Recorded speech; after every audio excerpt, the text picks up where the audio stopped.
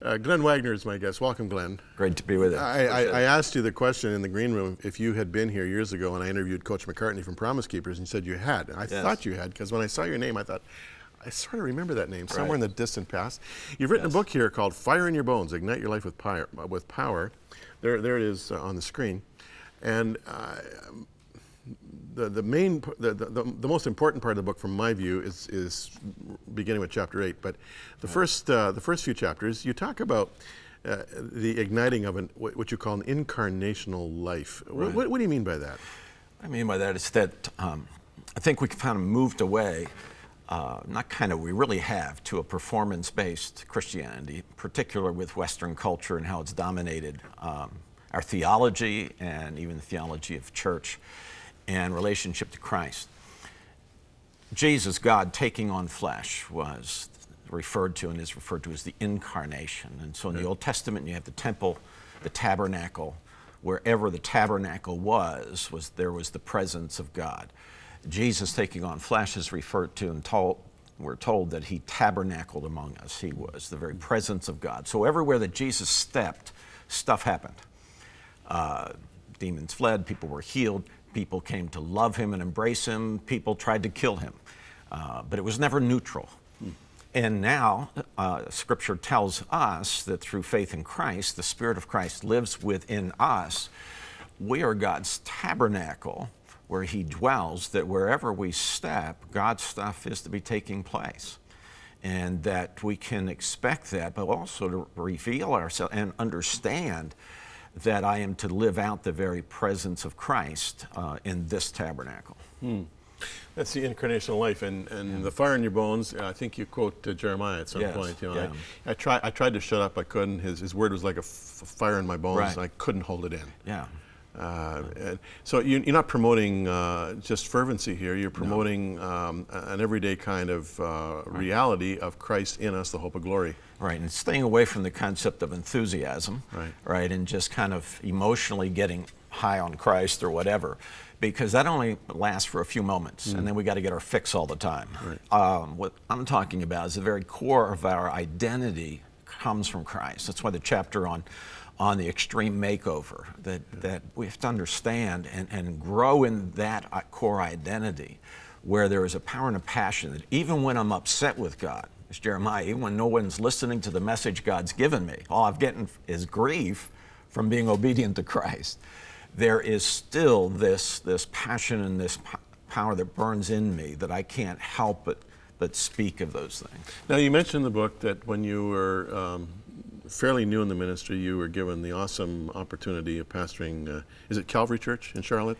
No, my first church was in Pennsylvania. The last church I pastored was in Calvary. Was in Calvary, okay. So, but it was Calvary where things began to emerge. Now, this is the church, I think, where Billy Graham used to attend, is it not?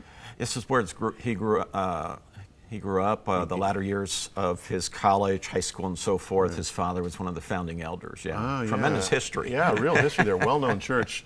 Well, about 2,500 people or so, or no? It's over 3,000. Over 3,000, yeah.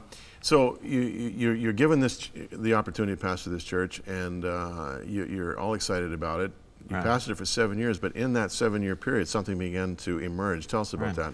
Well, there were 5 incredible years, but then, as you know, all things begin to change. There's dynamics in every ministry. And in the midst of that, over the last 2 years, I didn't realize within me, apart from church dynamics and all of that sort of thing, that within me there were changes taking place that I didn't understand. And throughout my life, I pretty much had the mindset that if I'm tired, I work harder. If I multitask more, if I pray more, read my Bible more, spend more time with God, the more syndrome.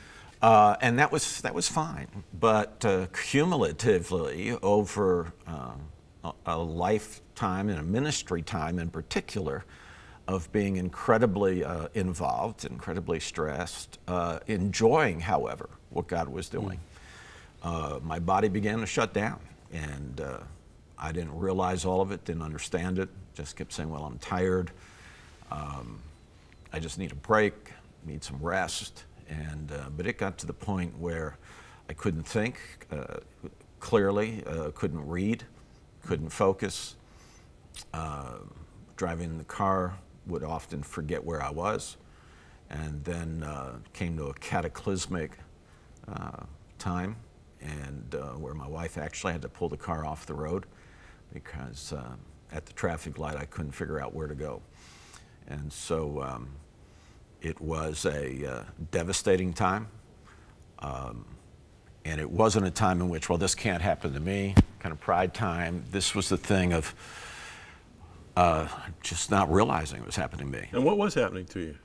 Physiologically and chemically, everything was just shutting down. Is this what they call the classic burnout? Classic burnout, clinical depression. Clinical depression? Which is physiologically, everything's changing. And the damage over the long haul in the long period of time, so much so that I asked the doctor in the course of treatment, will I ever be able to write again? Will I ever be able to read, to interact at a level that I enjoyed interaction at?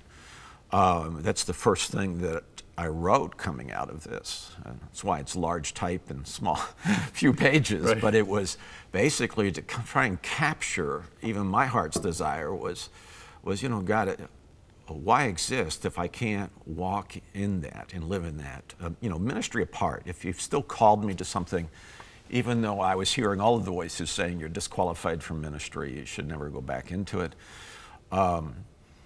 Saying, God, I just need to know who I am and what your call is on my life, because every believer in Christ has a calling that they're to pursue, a life mission that God's called them to.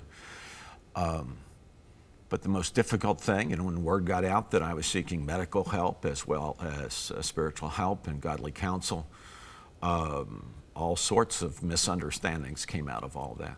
Yeah, well, I mean, you can almost, fall victim to any affliction as a pastor, right? Except for depression. Yes. Because there's a real prejudice, if you will, with regard to depression. I remember one psychologist telling me it's the only physical affliction that has spiritual symptoms. Yes. And people don't want their shepherd to be spiritually victimized or spiritually weak. Correct.